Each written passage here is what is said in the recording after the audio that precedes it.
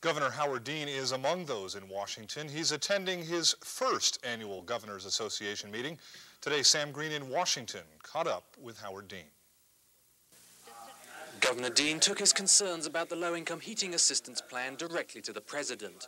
The meeting was part of the conference attended by almost all of the nation's governors. They're planning to cut LIHEAP funds by another 33% next year.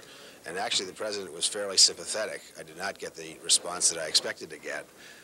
It's a relatively small item in their budget. They are cutting $500 million. That's not a lot of money by the federal government's standards. The main purpose of the conference is for the nation's governors to get together and talk over common problems. Governor Dean is taking time out from the four-day conference to meet with Senate Majority Leader George Mitchell to discuss health care and to testify before a House committee on land conservation.